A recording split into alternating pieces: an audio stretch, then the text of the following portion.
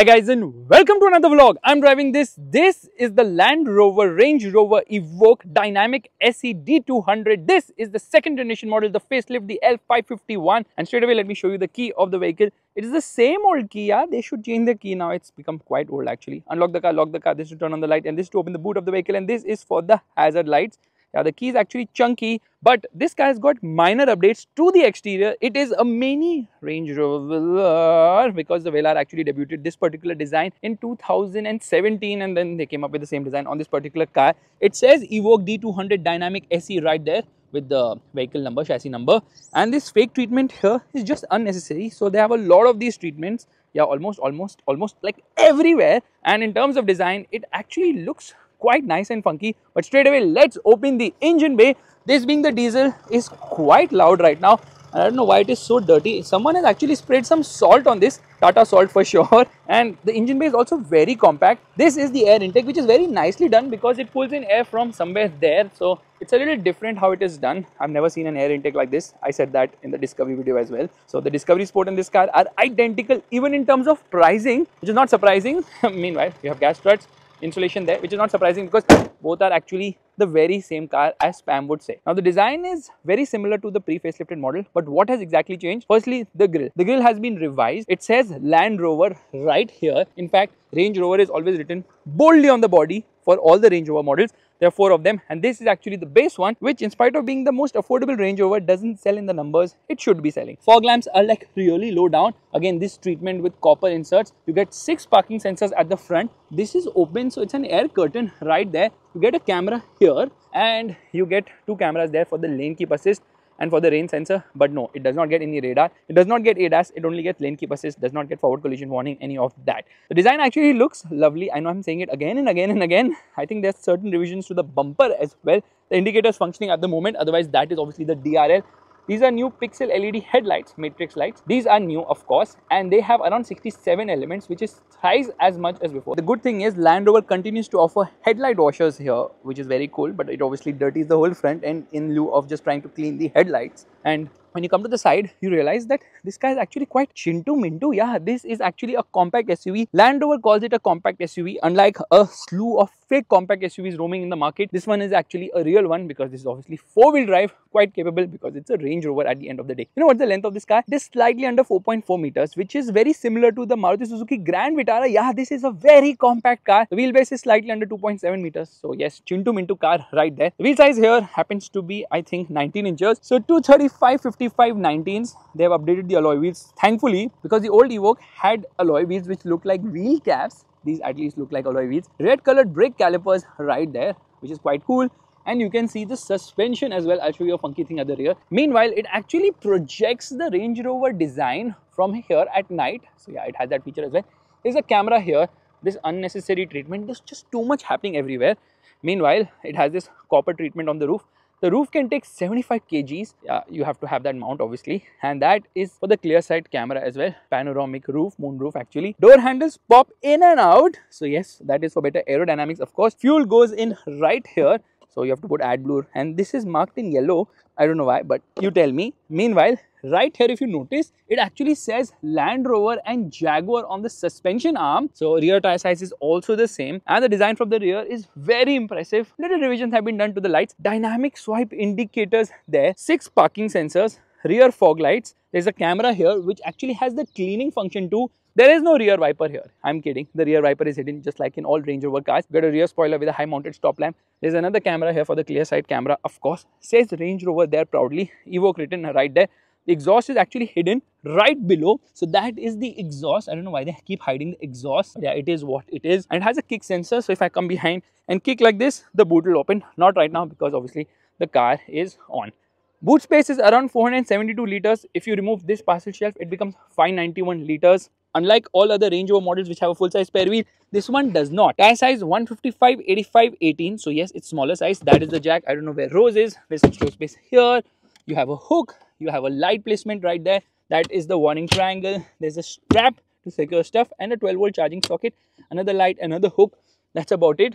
Yeah, it gets a power tailgate. I press a button and there it shuts. Yeah, it's quite fast. Let's get inside because rear seat space is not the forte of this car.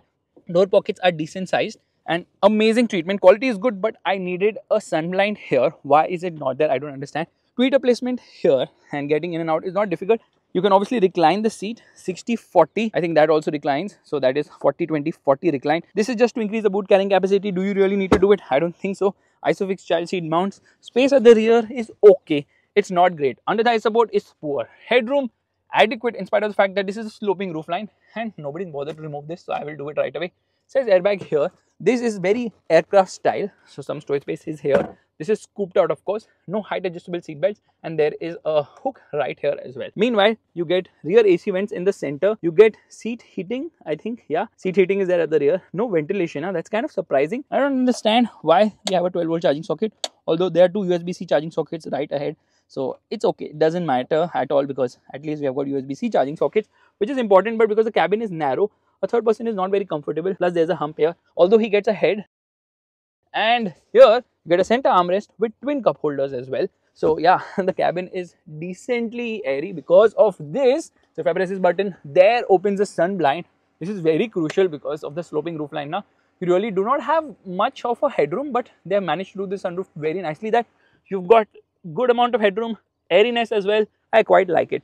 Let's get out. Before that, let me show you the dashboard. It looks very minimalistic. Is it a good thing? I'm not too sure, honestly. Let's get to the front. Before that, let me tell you that Land Rover's sales have gone down with the Evoque. Yeah, the Evoque used to sell much better with the first generation model. I think now everybody is just buying the Evoque. Rather, everyone is the door is auto closing. Yeah, look at that feature.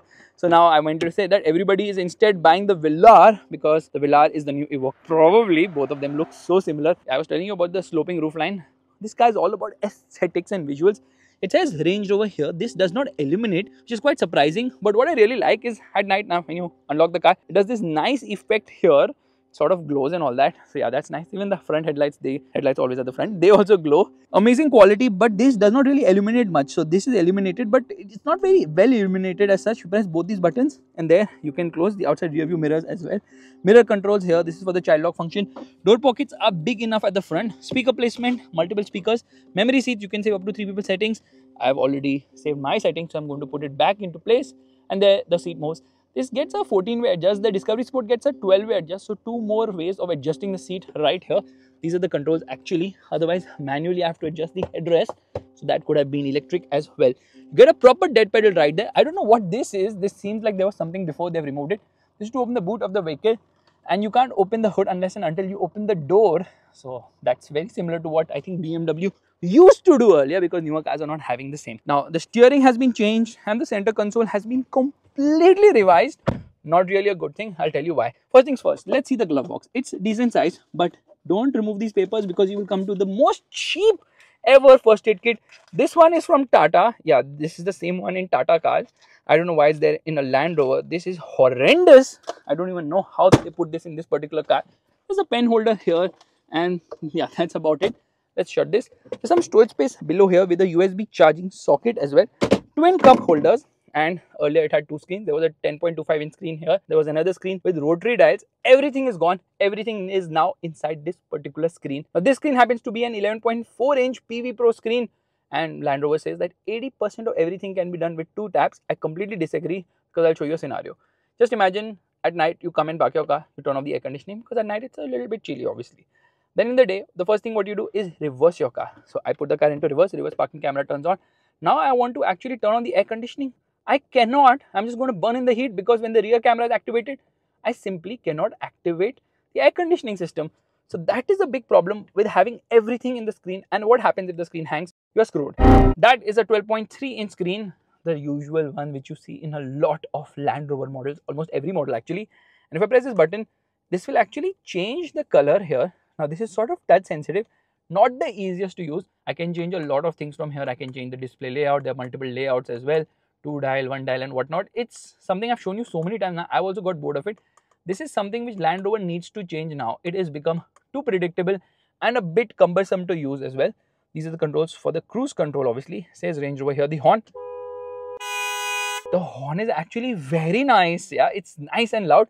but you have to manually adjust. Yeah, manually adjust the steering wheel, which is adjustable both for reach as well as rake. Control for the wipers, control for the headlights, automatic wipers, of course. Gives you a decent amount of information. There is no heads-up display here, which is actually there in the autobiography variant. So this is the second to lower variant. So there's the S, this one is the SE, and after that there's the HSE, and then there's the autobiography. So this one is having 19-inch wheels. You can get up to 21-inch wheels. It gets the clear side camera, which is amazing. Here you get a mirror and a light, that is a microphone.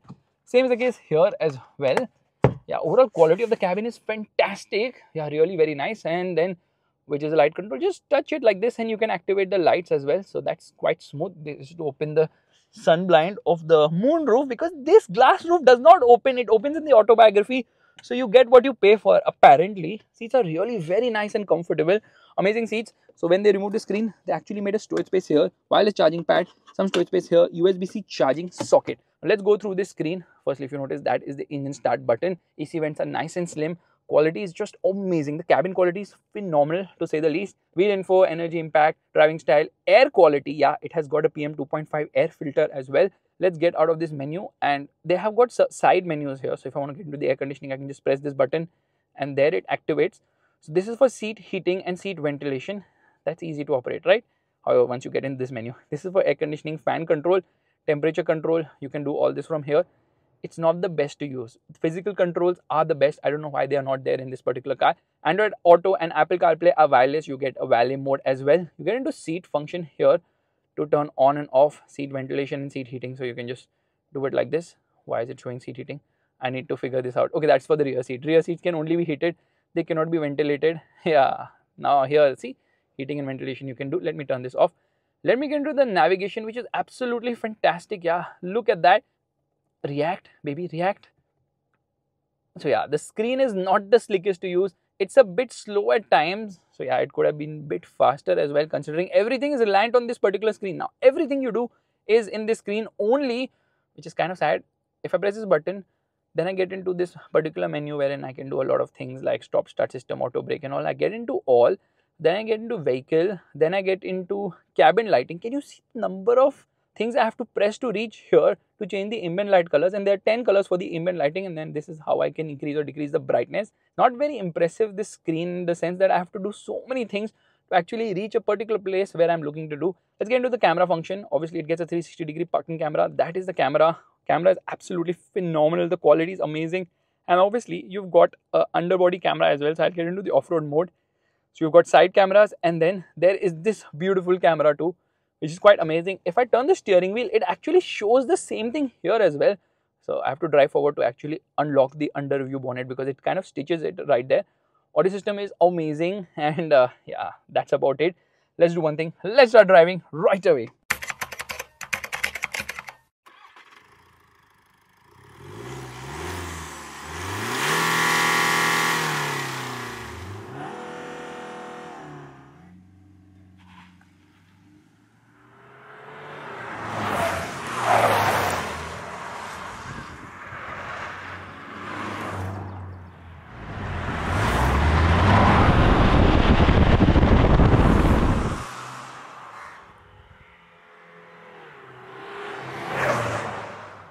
Alright, we are all set to go, and the funny part is that every time you turn on and off the car now, it shows you this cool display on both the screens. So it has this Land Rover logo coming there. Straight away we are going to be turning off the air conditioning, and I am going to change the drive mode, which means I get into mode here. We get into dynamic, turn off traction control as well, turn on the clear side camera, dynamic program selected. You notice this became a little bit red here. I select this info panel, and we are actually going to change this to, I don't know what, there's nothing interesting here. It's kind of boring, so they could have offered at least power and torque meters. We just put the maps because we can. What do we do here? Again, not much that I can do, so I'm just going to probably turn on the maps because I can. And we straight away get into drive mode. Click it again. We get into sport mode. Left foot on the brake, right foot on the accelerator. Hazard light off. Revving the motor. Rev still. Oh my god, almost 3000 RPM, and off we go. Little bit of wheel spin, parcel shell making some sound. Upshifts at 4200 RPM. So yeah, it doesn't really shift higher up in the rev range. And performance is okay, it's decent. It's not very spritey as such, it gets the job done, but you can hear a lot of the sound coming every time you actually go through these expansion joints on the road. So this is the D200, which is obviously 200 horsepower. It's a 2-liter diesel engine which produces 430 Newton meters of torque and goes from 0 to 100 kilometers per hour in 8.5 seconds, which is decently quick. It's not very fast because it is a heavy car at the end of the day, but it gets the job done. In spite of being Chintu Mintu in terms of size, it's still quite a heavy car, which is kind of surprising to me. Why is it so heavy? But anyways, this car is having the same powertrain and the same underpinnings as the Discovery Sport. So the same engine, but it is slightly faster than the Discovery Sport because the Discovery Sport is a 7-seater. This is a 4-seater or a 5-seater, whatever you want to call it. I love the horn on this car. It's so amazing. People, even black Scorpios, move out of the way when you honk from the Range Rover Evoque, which is fantastic. Now, this car is available with a petrol engine as well, P250. P200 is the base petrol engine offered abroad, and abroad also you get the D165. So here we are getting the highest state of tunes, which is amazing, but we get the lower variants, which is kind of sad because there's the S, there's the SC. This is the SC, the dynamic SC. Above this is the HSC, and there's the autobiography, which also gets a heads-up display. This car does not get it. But in terms of features, Land Rover has actually played with permutations and combinations and offered us actually more features in this car, which is a good thing, which is something I appreciate, considering those are the features which are not available globally in this particular trim. They are available in the autobiography, like say a 360-degree parking camera, which actually reminds me we should be putting the 360-degree parking camera. How did I forget? There is the 3D view. We are going to put the front one here, and I'm just going to take a U-turn from right here. Camera is so amazing. I love the camera, and all of you have been asking Land Rover to shift the FASTag from the sunroof to here, so they have done it right now. Otherwise it was very weird. It was on the sunroof, because when you open the sunroof, you're like, why am I looking at the FASTag? I want to look at the stars. Okay, now the P250, the petrol, is actually the engine of choice. 250 horsepower, and it has 365 Newton meters of torque, 0 to 100 kilometers per hour in 7.6 seconds. So it is obviously faster, has to be now, because petrol engine is lighter, more power, no displacement. For power, all the engines are 2-liter engines, obviously, because that's where Land Rover is stuck now. So Volvo-ish in that behavior of just offering 2-liter engines. And there was the D180 earlier, so with the facelift, power has increased by 20 horsepower, but that also had same 430 Newton meters of torque. So they're just stuck on the torque numbers. They could have increased the torque of this car as well, but no, the torque is the same as before, 430 Newton meters, but it has now a 48-volt mild hybrid system, which gives it torque assist, but doesn't really offer more power as such. So it doesn't give you instantaneous increase in power like usually when hybrids, mild hybrids rather, the 48-volt battery, you get 20 horsepower and 200 Newton meter boost. None of that is here. It's more about efficiency, stop-start system and torque assist. That's all it does, and helps in improving the efficiency of this car slightly, I believe, because the diesel is actually quite frugal. This will return you around 10 to 12 kilometers per liter. However, the petrol will return only single-digit numbers. Now, that is also a mild hybrid. The petrol is also a mild hybrid. Everything is mild hybrid. Ground clearance is lower when compared to the Discovery Sport. 212 mm is the ground clearance of this car, which is okay, which is not bad. I wouldn't complain about the ground clearance at all, because firstly it doesn't have air suspension, so you can't alter the ride height obviously, but then it's more than ample a ground clearance. But this car is obviously not, and definitely not, meant for spirited driving. It's not really meant for off-roading either. Yeah, that's kind of funny considering this is a Range Rover. Now it is ample off-road capable, and it is quite capable because it has got 4-wheel drive system, it has got all that, doesn't have a low range transfer case as such, but it has got a lot of modes. Earlier the terrain modes were here, now they have just gone inside the screen, which is a bit cumbersome, to be honest. Not the easiest to operate, so that's something which is a negative there. Performance, well, the diesel is a diesel, and it has a 67-liter fuel tank. Meanwhile, the Discovery Sport has a 70-liter fuel tank. The Discovery Sport is a bigger car now, so obviously it's able to manage that fuel somewhere around. Obviously the tank capacity at the rear is bigger there, obviously. Now this is a 9-speed ZF source torque converter automatic gearbox, which is decently quick with shifts. It's not very fast, it's not very spirited, and obviously I can take manual control of the gearbox. So there it's showing me S3, S2 and all. Will it hold on to a gear? It does hold on to a gear, going all the way till almost 5000 RPM. So that's more like 4800 RPM. Everything glows there in red, which is quite cool. So again, we are going to go full throttle. Engine is vocal. This is a diesel engine, and you can feel it. You can hear the diesel engine. It has a diesel sound, it has a diesel clatter, it has the dieselness as well. You can't use this lever to shift gears. No, that is not possible. The first generation model actually had a rotary dial which used to come up like that, and then you could select the gears. Here they have just become more conventional in that regard, so that charm is going from Land Rover models, including Jaguar, because they had those funky things happening earlier, but now all of that is definitely gone. So that's kind of a little bit disappointing. Let's quickly use the wipers right away, Yeah, there's so much spray on offer and the wipers are also fantastic in terms of quality. So the engine, well, let's talk about what Land Rover should be doing, because they have a D165 abroad, which is basically 165 horsepower. It's again the 2-liter diesel engine, but that is front wheel drive and has a 6-speed manual gearbox. So that's like the entry level model. They should actually get this into India and price it at 39.99 lakhs at showroom, and take that Toyota Fortuner, your sales will shut overnight, because then the Evoque will rule the market. Now obviously I gave Mahindra the idea of launching a Thar, because the Thar is sub 4 meter with a rear wheel drive setup and 1.5 liter engine, and they did that, and 2 years waiting period is there right now for the Thar. So I'm less of an automobile journalist and more of an automobile consultant, thereby helping brands launch cars which have huge waiting periods. So this is an idea Land Rover you should definitely take. Price it really aggressively. I know the horsepower is less than the Harrier and the Safari, because 165 horsepower is not much, but then this car is obviously more compact, and people really don't care about power if they can get the Range Rover badge for a very affordable price, is what I honestly feel, and I think that's very much possible. Now the top speed of this car, 213 kilometers per hour. The petrol will go to 230 kilometers per hour, so that is faster. And globally now they also have a P300e. So earlier they had a 1.5 liter 3-cylinder petrol engine as well, which is like the entry level. I think the P150, P160 actually, yeah. Now that engine I think is being used with a battery. It has a 15 kilowatt hour battery pack, resulting in 300 horsepower and 540 Newton meters of torque.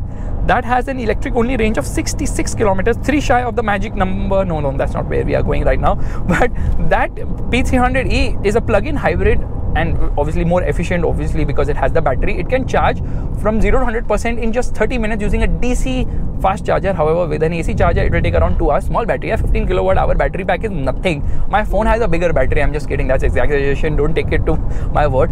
In terms of the way this car rides when compared to the Discovery Sport, things are a bit stiffer here. So low speed ride is not the best, and you definitely feel that you're being moved around and tossed around a lot, but speed obviously improves things. I honestly feel speed is a solution to all the problems in the world. So the faster you drive, the better the ride quality gets. However, that is not the smartest way of doing a suspension setup, because most of us in India drive at lower speed, so we need a more compliant ride. However, globally in European countries and all, where this car is mostly targeted and sells also, there people will obviously focus on better high speed. Rather, not people, the companies will definitely focus on better high speed manners, because at the end of the day, for them what matters is, I mean, they have a lot of highways now, so better highways, better roads, so speeds are a little higher. So their better high speed ride is the name of the game, plus roads are also better. So you really do not care at all about stiff suspension at lower speeds, because you don't feel the stiffness on good roads. Now on these good roads I don't feel it, on expansion joints I do feel it, and I feel that they should have given it a more compliant ride. But then if you want a compliant ride, now just get the Discovery Sport. Now why are you looking at the Evoque? The Evoque is all about tight statement,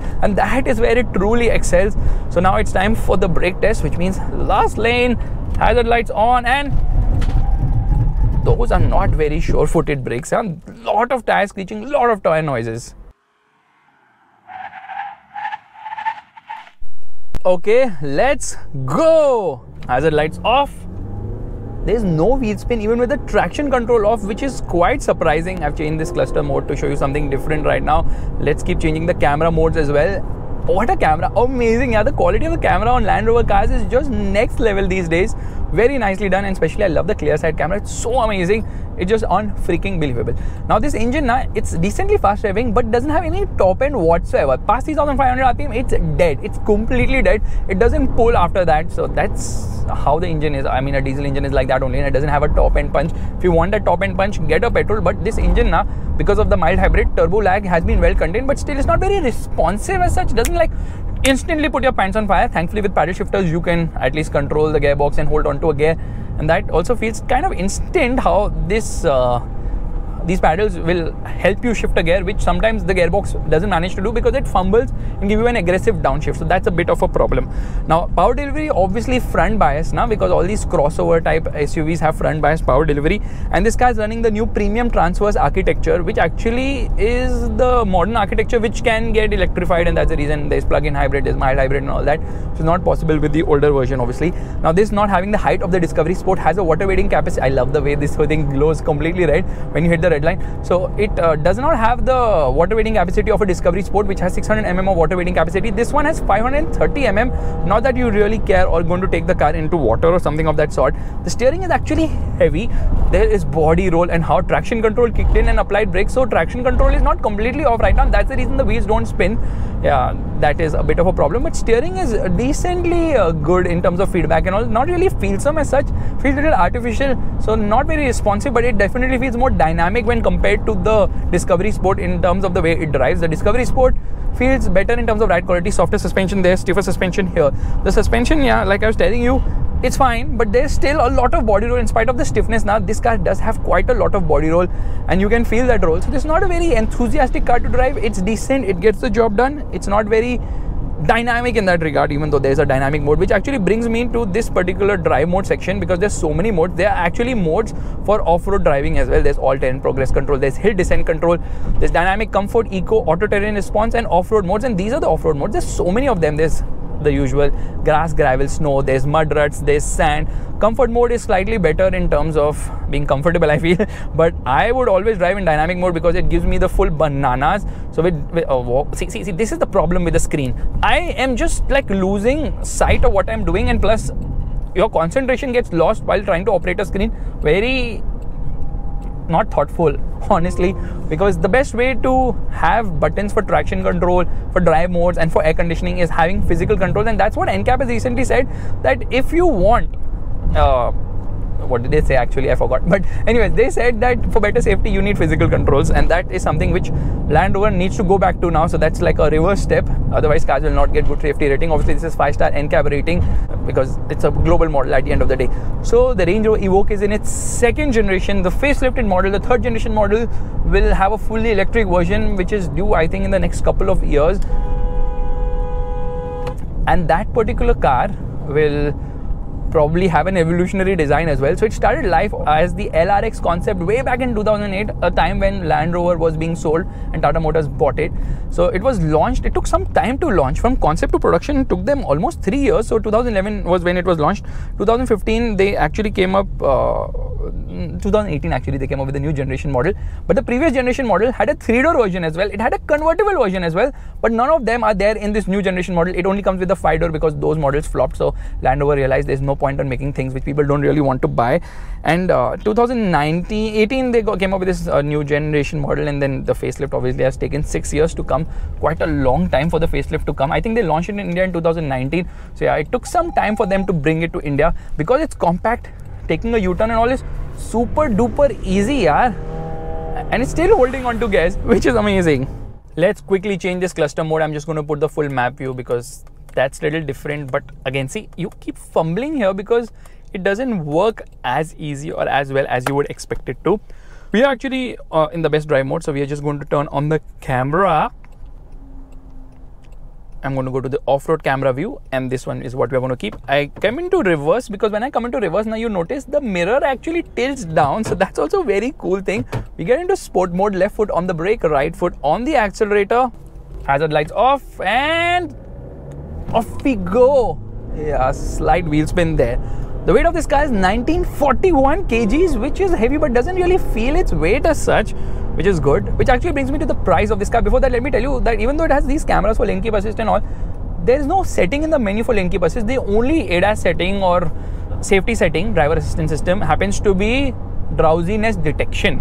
I can't find lane keep assist, and this car doesn't pull the car into a lane. So I think that feature is there hardware wise. Software wise, they've not activated it. Probably there's some government regulation which they need to go and comply and all, and they're too lazy to do it. That could be a possibility. I'm just guessing. Anyways, let's get to the price of this car. Both the petrol and diesel are priced identical. However, because diesel cars are charged slightly more for being more efficient, the diesel is obviously pricier on road at 82.18 lakhs. Meanwhile, the petrol is 80.79 lakhs. All the prices obviously on road Mumbai is what I talk about. So rupees 1.39 lakhs you pay more just because the government feels that you should pay slightly more registration charge because you're being more efficient, conserving more fuel. You should pay us now. Yeah, that's the deal. So the price is like identical to the Discovery Sport, something I've been shouting since such a long time right now. But the most important part is this car firstly doesn't have any competition whatsoever. I think probably the only competition for this car is the Discovery Sport. But if you are the kind of guy who wants to buy a practical car, you would buy the Discovery Sport. But you would buy this car if you want to make a style statement, and that's the reason the actual competition of this car is a Louis Vuitton bag.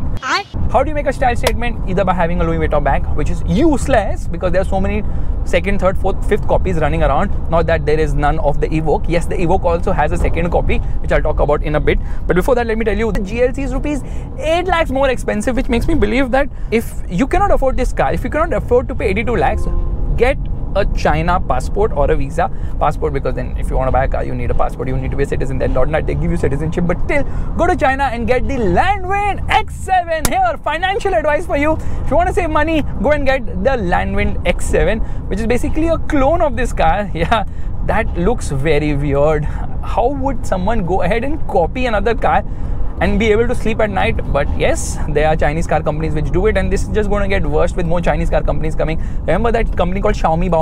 That company has actually taken the headlights of a McLaren, the design of a Taycan, and made some stupid car called SU7, whatever. So things are going to get really pathetic in the going future with a lot of Chinese crap coming out in the market. But it's not about China, but it is about China, because China is such a huge market. Okay, brakes are nice and strong, but China is such a huge market that in China they have a long wheelbase version of this car. A long wheelbase version of a Chintu Mintu car like the Evoque makes no sense at all, right? You rather get the Velour, but yes, they have a long wheelbase version, and that has a longer wheelbase by 160mm, and that's the reason it's longer also by 160mm. Why does China need long wheelbase version cars? I have no clue at all. Now let me bring you up to date with where the Evoque stands today. When the first generation model came, it became an instant hit, a style statement, beautiful looking car, compact for driving it in the city and all that. Spice Girl also was one of the brand ambassadors and whatnot. Super successful. However, then Land Rover effed it up by bringing in the Velour, and the Velour is slightly bigger, and the design of the Velour and the Evoque is very much similar as well. Obviously, people who are not into cars will think that they are both the same car, like Pam from The Office. But that said, the other problem happened that they removed the USP of the Evoque because it no longer had a distinctive design. It no longer felt value for money because prices have also increased quite a lot, and that's the reason why sales have dropped. The Evoque is not such a big seller as it used to be back in the day, and that's the reason why today the Evoque sales are quite less. Yeah, I think at one point it was Land Rover's top selling model. Now it is the Discovery Sport, obviously, but I think the Velour outsells this car quite convincingly. So with camera we are going for the underbody view. So guys, this is my video of the Land Rover Range Rover Evoque Day 200 SE Dynamic L551. Oh my god, what a long name, but a beautiful car. This car is just amazing. Only a few people can realize the value of this car, but then at that price you think that probably practicality is something you would opt for, and that's the reason the Discovery Sport seems to be a better overall alternative. If you like this vlog, make sure to give the thumbs up, that's the like button, and if you're on a budget, uski behan chal rahi hai aage, Tata ki Safari.